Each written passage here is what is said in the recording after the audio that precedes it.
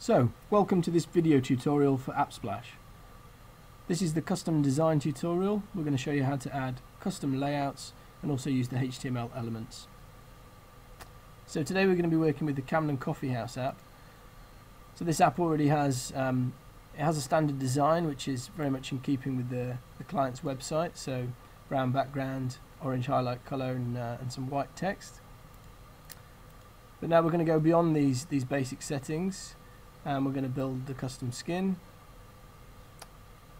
So to do this, you can download the sample kit that it comes with, or you can have a look at some other icon sets here in the icon set and guideline box. Or if your designer knows what he's doing, you can use Apple and Android guidelines and upload exact icons that match the brand. So for now, I've downloaded the sample kit and I've just uploaded a header bar, a list row. I've picked a bunch of icons, and what's important about these icons is they're going to follow in particular Apple's guidelines, and they'll light up with the right colours if the transparency is done correctly. So they'll look a lot more sophisticated than if you were to just cut a two-coloured image and put that in your footer bar. This will look like a proper native app. So once the custom skin's in place, we can go a little bit further. We can also look at custom layouts. So these custom layouts are very interesting because the standard templates all come with things like the photo and the phone number button in a particular place. But your client might want to move things around on the page or add extra buttons. You can do that now with the custom layout. And to edit this text, you just have to look at the text box here. Now you can lay that out in a HTML text editor, or you can write in here, or you can most likely get the HTML from your designer and just paste it in the box here. We've given you some variables to play with. So for the place feature, there is the name, the description, the phone number, and for those who do use HTML, you'll notice we've created our own variable names here. So Appsplash variable and the variable name. There's also some color tags, background color, headline color. So as long as you use these tags instead of just the colors of red, brown, then if your client updates their colors through Appsplash, this feature will pick up those changes. So for this example, I'd quite like to put maybe a second button here and play around with this image here. So I've put some HTML in here, and I'm going to update that and see what happens. So there we go, we've managed to get a Photos button on here that'll link natively onto the Photos feature. Call button, I've changed the size, and one other request from the client was that he was quite keen to have a specific picture on here. So you'll notice from his website there's an image here. It's kind of a map of the coffee shop. Well, now that's going to be on his place page, so it's going to look like a nice native feature, and we've done that with the places layout. Just a word on this Photos button here. If you look further down the page, there's two interesting features here. So place link to feature and place link to item. So these are important when you want to link through to other content in the app. So here we've linked through to photos. All I've done is use that tag there. And just to show you how that works, we'll go into the place content. So for Camden, you'll notice lower down the page, it says link to feature and link to item. So this is just saying which extra variables do you want to link to.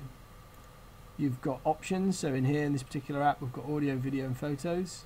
We're linking to photos, and we can actually deep link all the way down into a particular photo. You then update that.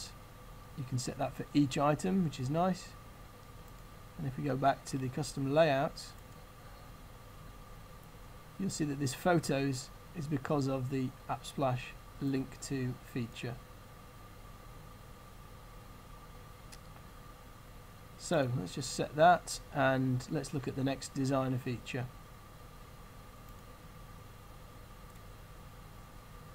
So the next interesting designer feature is called HTML page list. This lets you put pages of any HTML you like in the app, but they will render natively. So you get a native list, nice look and feel, very interactive, but then the item page will be laid out exactly how you want. So in this case we've chosen to redo the food and drink menu with HTML layouts. So here we go, we've got a coffee feature. You've got an image, some text, and what's nice actually is that from the client's website you'll see here he's linked through to Has Been Coffee within the text of his food and drink menu. So we've managed to achieve the same thing, and there's a hyperlink there, so the page in the app will link through. And because we've used Appsplash highlight color here, it's going to pick up whatever highlight color is in the app.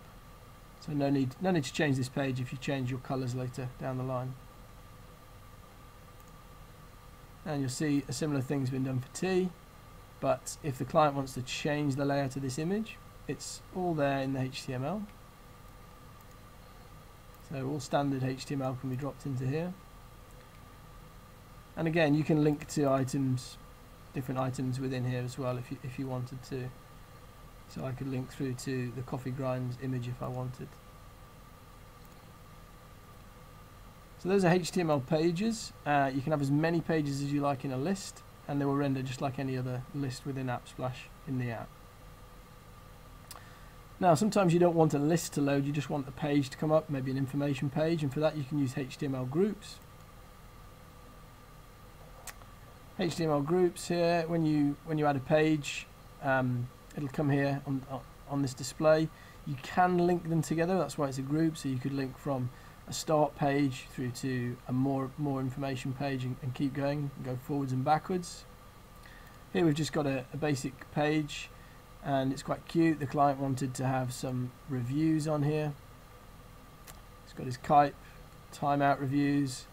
So we've managed to create a page in the app that looks very nice, very mobile friendly and on brand. And again, that's just HTML in here. So we go back to our page group. And actually, just going back to the page list for a second, you'll notice that when you add a new page, it comes straight off the shelf with the colors, and it comes with some text fonts, and it actually comes with a nice mobile button for you to play around with. So this button will come up native. It's been created using CSS, but it looks native, so we advise that you try and reuse this chunk of code down below where you can. So let's see where those HTML pages were. Just when you want to add them to your apps, just go to Features, Customize Template, and inside the designer features here you'll see HTML page group and HTML page list. Also, while you're in here, you'll notice that there's some features down below. You can lock a tab if you only want to have 4 out of 5 tabs, or you can use the More tab. All you do is drag that into the 5th spot, and the app will come with a More section, and you can add as many more features as you like. So a little bit more there. So you go to the More tab, and you can add more features. So here this app's got a social feature and a photos feature. They'll come up on that 5th tab. And we recommend you put any ancillary features here that you really don't need to draw attention to. Things like photo galleries and social feeds, very good to put there. Things like store finders and maybe loyalty cards you want to keep out in front where the user sees them straight away. And one final thing, while we're on the topic of designer lists, let's go back to the features section. And let's just look for a moment at the categorized list. So we often get asked, well, I've got a food and drink menu. I'd really like to split that out as one feature, but to have food as one tab and then the drinks as another. So you'd use the categorized list. I'm going to drop that in as the second feature. I'll just fill up this toolbar.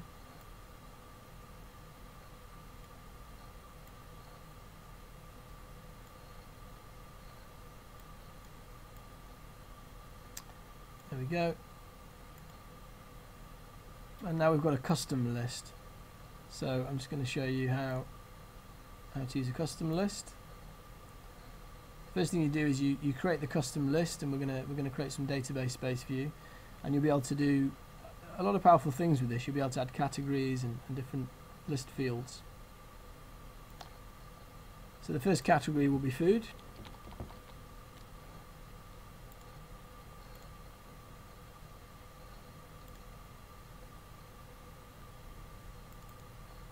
and we're going to take the flapjack photo for the category. You can add a description, but we don't really need to, and later you'll be able to change the sort order position if your client wants to move things up and down on this list. I'm going to add another category for drink, and I'm going to choose a coffee cup for the category image there. So now we can drill down to the next level and manage the items within the drinks. And this is where, because it's a custom list, we get to choose the fields. So out of the box, Appsplash gives you an image field, a title, a description, and behind the scenes an ID and a category. But for this, I want to add other fields, so I'm going to add the strength for my coffees, and maybe I'm going to add the price. So using these fields, you can create lists of absolutely anything, which means you can have fully customized lists for any industry. Now that I've created those fields, I can add an item, and Appsplash is going to remember that I've asked to have a strength field and a price field. So I add my first coffee.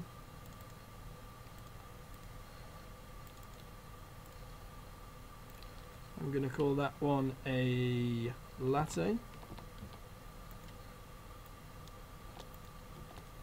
And I'm going to say that that's a weak coffee, and I'm going to put the price in here.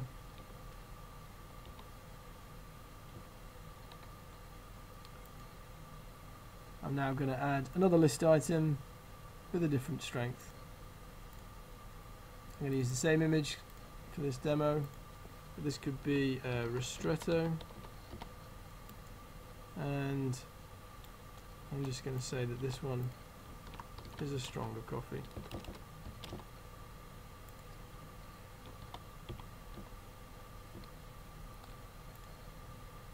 So there, we've got two items in this list. They've got custom fields, so this is how to use a custom list. And by combining custom lists, custom layouts, and custom skins, you'll be able to make an app that's fully on brand and goes way beyond the standard template apps that are out there in the market.